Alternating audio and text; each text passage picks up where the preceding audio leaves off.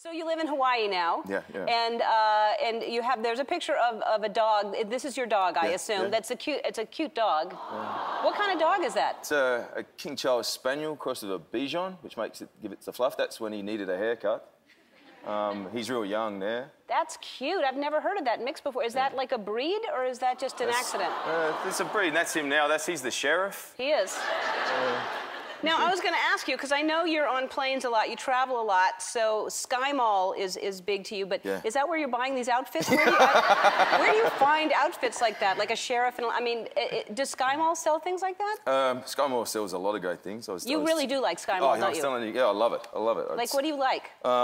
How crazy that thing is. You can be on a flight for 8 hours and it never gets old. It's just inflatable dartboards and things like that. And well, that's a good idea. Yeah. And do you buy a lot of the stuff? I bought a kind of a stone monkey that is like a fountain, and he has water. It's ridiculous. It's so and it was one of my girls just went, "Can you just put that away?" Just in the.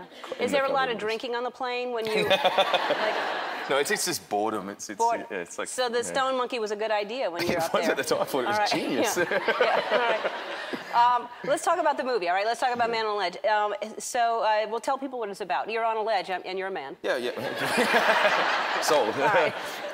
No, I play a former cop who breaks out of jail, and he uses the ledge as his public forum to proclaim his innocence.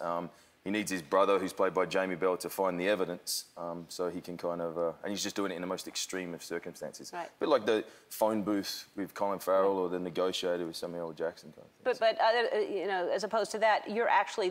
you were on that ledge. Yeah, I mean, was...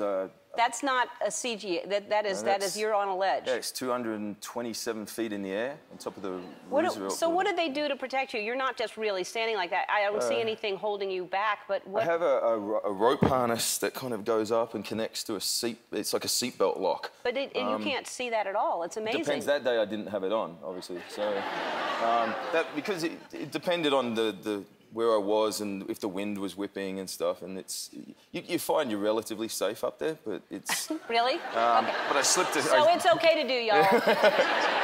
Well, I think it was more I have trusted the safety guy and the stunt people. And are you... Because you can't be scared of heights and do a movie like that. I am scared of heights. I think anyone that high would be silly not to. And, are you over it now from doing that? There's not going to be Man on Another Ledge. No. Man on Another Ledge. That's a good sequel instead of just number 2. I like Man on Another Ledge. All right, I got you a gift because I know you like Skymall. Here's one that I found in Skymall that I don't know why everyone doesn't do this. Look at this. When you're wandering around in a party, who wants to hold something and try to eat at the same time? Now you have your wine like that. Like this. All right. Then that's terrific. I think you're really going to enjoy this as well. This is a head massager. Okay.